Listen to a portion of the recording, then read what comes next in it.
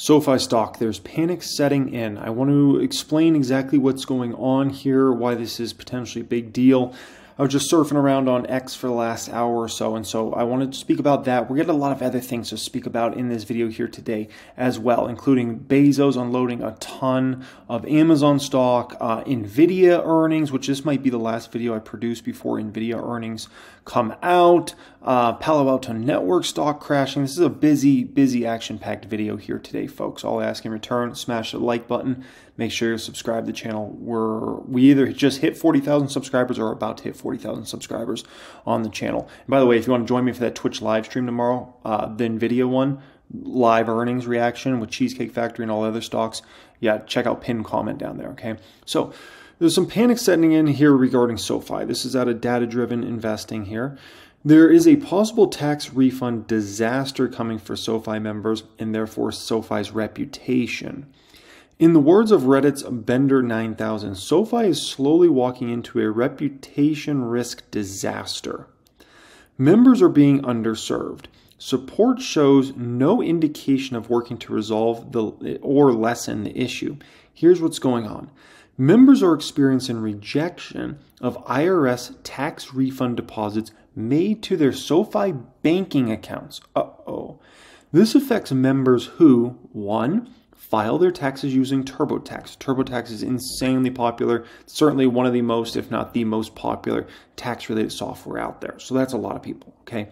2, elect to have fees paid out of their refunds. And 3, direct the tax refund to be sent to their SoFi banking account. This is where SoFi comes into play, right?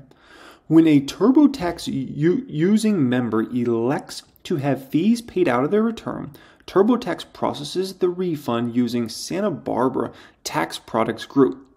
SBTPG processes a refund with fees deducted. However, they allegedly code the deposit for a business account instead of a personal account. When the deposit reaches SoFi, it is rejected due to the mismatched business-personal coding. This is the point at which member discovers there's a problem. Once rejected, the deposit is returned to the IRS to be reprocessed as a check, which takes months. Note, the issue does not affect TurboTax members who do not elect to have fees paid out of their refund. This is definitely not good. SoFi needs to be seen as a bank of the future where things run smoothly and work properly. If hundreds of thousands or more members have their tax refunds returned to the IRS, it will reflect very poorly on SoFi, even if the root cause is not their fault. And then he tagged Anthony Noto, SoFi, SoFi IR, all those sorts of things, right? So 100%, right? This is something that has to be taken into account. This is something that has to be fixed ASAP. And, you know, it shouldn't have to come to, I'm assuming this data-driven investor is obviously an investor of SoFi, right? Shouldn't have to come to an account like this to have to alert SoFi what's going on. They should be on top of this, right? It shows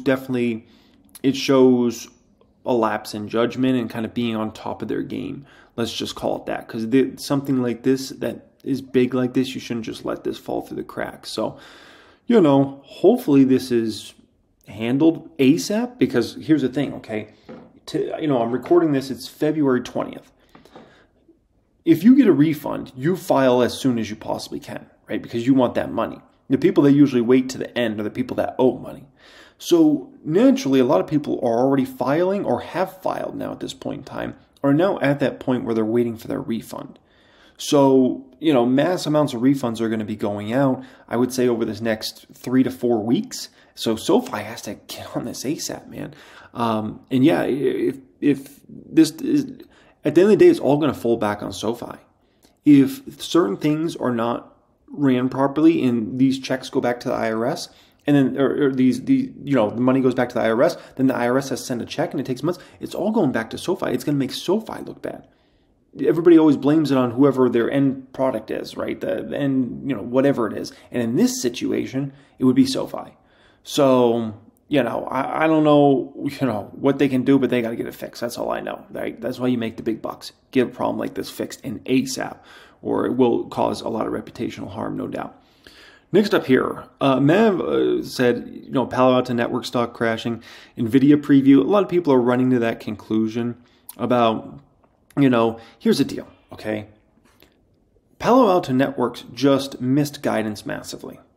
Sure, if Nvidia misses guidance by a big, large number, yeah, Nvidia stock will crash 20%. For sure, that's in the bag if they miss their guide. But you're really gonna think that Nvidia is gonna miss that guide? I wouldn't bet against them. That's all I'll say about that. You saw the last several guidance, last 3 guides out of this company. I wouldn't want to bet against them and say, oh yeah, that guidance is gonna miss like Palo Alto Networks. You got to think about these things a little bit, right? Now, this matters for me because I own a lot of this stock. It's the 3rd biggest position, I believe, in the public count. Jeff Bezos just filed to sell 14 million additional shares of Amazon stock worth $2.4 billion. Bezos has now sold $8.4 billion worth of Amazon stock so far in 2024. So, large number. Bezos' net worth, probably, if I had, off the top of my head, probably between 150 and $200 billion net worth, right? So this is actually a pretty decent sized number of stock he's selling there, right? Which, it makes you think, does he know something about the economy and the stock market, a crash coming? Does he, that is a pretty aggressive sale there, right? Does he, my thing is, it's so much money. What's he going to do with all that money? You know what I mean? Like if you want to go buy, I don't know, another mansion or several mansions, okay, $100 million there, a couple $100 million, not $8.4 billion. Let's say he wants to go buy himself a new private jet. That's little money. He wants to go buy a new yacht. Okay, that's big money, but it's like even that's not $8.4 billion. It's not even remotely close to that. Heck, he could buy cruise ships for a whole bunch of cruise ships for that price, right? So I don't know why he wants all that money. Unless he thinks maybe Amazon stock's setting up for a crash or something. I don't know. Or unless he wants to get ready to give it to philanthropy. But at that, why not just wait? You know what I mean? Until you pass on. So I don't know. It's weird. I will say that. I think it's very weird. It's so much money. You're not going to do anything with all that money. It's ridiculous. Unless there's one thing that maybe the only other thing I can think of is maybe, just maybe, he's going to buy a sports team. He might buy a sports team. That's the only other thing I can think, okay? Because SpaceX, I don't think he really needs to funnel billions of dollars more of his personal money into SpaceX. I think they can just, they have plenty of investors, or not SpaceX, I mentioned Blue Origin. SpaceX is Elon Musk's company, Blue Origin. So I don't know, maybe he's going to buy some sort of sports franchise because, if you buy a huge sports franchise, something massive, you're looking at several $1 billion for that, usually, if it's, one of the major sports. So maybe he wants to make a move. Maybe he wants to buy an NFL team or something like that, which is certainly a possibility. But, outside of that, it's just I don't know why he needs all that money, right? I saw this one out there. This is out of an account called StockGo. It says, SoFi trades at $8 billion market cap. Company sitting on $3 billion of cash. That's 38% of the entire company in cash alone, okay? Listen, it's a bank. It's a really poor way of looking at it. If it was, if you want to look at a Palantir like that, because Palantir is actually sitting on massive cash and no debt, and they don't know a bunch of people deposits and all those sorts of things, okay, you could look at it that way. But I think this is a really poor way of looking at this. And thank goodness somebody else, is a little higher level out there as well. This person, message back, they said, if you're going to talk about a bank's cash, you also need to talk about their debt. SoFi having $3 billion of cash with $5 billion plus in debt isn't nearly the flex you think it is. For reference, Wells Fargo has $433 billion in cash and $315 billion in debt, with a market cap of 186 billion. I say this as a SoFi shareholder, 100%. I think sometimes just people get desperate for, I don't know, I'm just maybe not up to a high enough level to understand a more complex matter like this, or maybe just, looking for something to talk about. I think I'm that when I read that, I'm just like as somebody that I'm now officially a SoFi shareholder. I own some shares in the stock, but I saw something like that. I'm like, oh my gosh. And the problem is other people might eat something like that up and they think, oh yeah, and it's like, no. It's not what it seems. Okay. Next one up here, this one's at a bar chart. Truly incredible how closely Nvidia is mirroring the chart of Cisco surge during the .com. So, this is being seen all over the place out there right now, okay? Everybody's using this. First off, these charts are not that similar. Look at the massive divergences between Nvidia in the past. Look at these insane divergences, right? Insane divergences. Just because, oh, the chart line's up there. It means nothing. It's completely irrelevant. The business models of Nvidia, business models of Cisco are massively different, okay? If those happen to crash both at the same exact time, I can tell you it's pure luck. Nothing more. But once again, people eat stuff like this up, and I don't know, man. People have been, I don't know what there's like some sort of, how do I put it? Almost like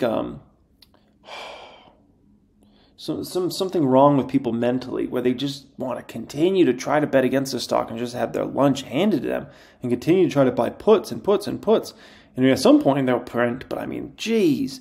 They've been doing it since 150, 250, 350, 450, 550, 650, 700 plus. It's like at some point in time, you just got to say, okay, let's let this story play out a little bit, and then we'll see if it's worth, getting on the put side. But I mean, people are just getting destroyed on that stock.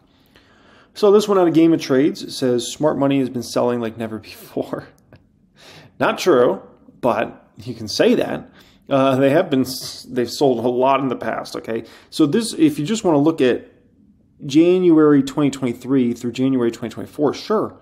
But guess what? We just came off of the worst NASDAQ-related crash that we had since the great financial crisis. Let's not forget, the NASDAQ fell, 37%, 38% peak to trough from the highs in Q4 22 to the lows in Q4 of 22, right? So, that was a 37, 38%. So how many executives or insiders, we can say, how many of them really wanted to sell at the, beginning of last year? It didn't really make sense. Like, pricing was bad. Guess what? Pricing's come back massively. So if you're going to take some profits, it makes a lot more sense to take profits now versus, sell stocks a year ago, right? This is common sense. It doesn't really mean anything. It just means like stocks have gone up a lot. Like, and if you're going to cash some shares, it's a lot better to cash them now than it was 12 months ago, right? I mean, 12 months ago, Meta stock was, what, $100 something? Now it's 450 plus. Well, when did it make sense to cash? Nvidia stock at this time last year was what? Less than 200? And now it's close to 700. When did it make, that's just common sense. I don't think there's anything to be derived there other than stocks have gone up a lot. Of course, you're going to see people cash, especially why would you sell it this time last year? It was already at the crash. I saw this one out there. The state of the world economy is in this man's hands. Oh, man. Just people make it out to be such a big thing, right? Such a big thing. And, to beg to the fascination about, first off, this earnings does not make or break Nvidia. It doesn't. As much as people want to make it up into their own minds as like, this is make or break, this is their whole career. This is like saying the Super Bowl that was played, the weekend ago was, that was Patrick Mahomes' career. Like his career was on the line. No, of course not. It was just one of many games he plays in over his career, right? And this earnings is just one of many earnings for Nvidia over time. This is not make or break for Nvidia. If they come out and the stock goes down, who cares? Like for Nvidia, it doesn't matter. You want to see how much it matters? Okay. Here's Nvidia's max stock chart. The stock's up 175,000%. And along that way, they've had massive amounts of corrections, crashes, some epic crashes in there. At the end of the day, it's 175,000% gainer. In the last 10 years, Nvidia's up 15,000%.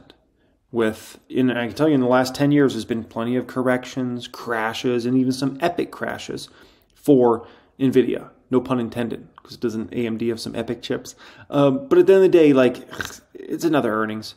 I understand everybody's making out to be the Super Bowl, and it's huge for the market. But for Nvidia, It's just another earnings. And this company, they've just been one of the best innovators in the world over the past, I would say, 30 years. And they continue to be to this day, right? And so it's just another one. It's just another one for them. It's big for the market, but it's just another one for them. It's just another one for Jensen. So Capital, this was at a Heisenberg, says, so Capital One is allowed to buy Discover Financial in a $35 billion deal, but JetBlue is not allowed to buy Spirit for $3.8 billion. Do regulators just do rock, paper, scissors? I like what this person said. The right question is not what's in your wallet, because remember that's Capital One, but who's in your wallet? Yeah. Oh gosh, silly. Well, we'll see. We'll see. But I'm just like, wow. Next one up here. This was also out of Game of Trades. The labor market has been slowly weakening. Job openings have been falling off a cliff. Such sharp declines have only occurred 3 times since 2000. Dot-com bubble, financial crisis, Rona.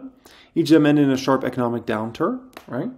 So, first off, in terms of the massive sharp decline there, right? There was Rona had already happened, so it wasn't like it was a precursor to that, right?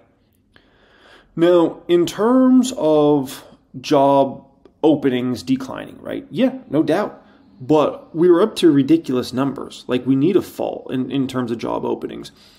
Once this number gets back at least in here, then we can talk. Then we can talk about, ooh, okay, maybe we could eventually have a recession come. But we're still so dang high when it comes to these job openings. We need this still massive gap here to get filled in terms of job openings. When that happens and we get at least here, we don't have to get all the way down to great financial crisis, right?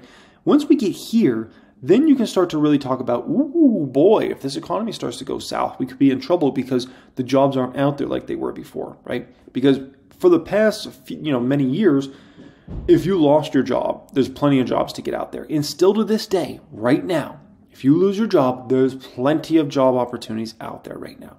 Now, 6 months from now, 12 months from now, 18 months from now, 2 years from now, that could be a very different situation. But for right now, there's plenty of opportunity out there. I can tell you that much. So it's something that's very important to keep an eye on, and especially once we kind of get into this range, then you can start to talk. Okay.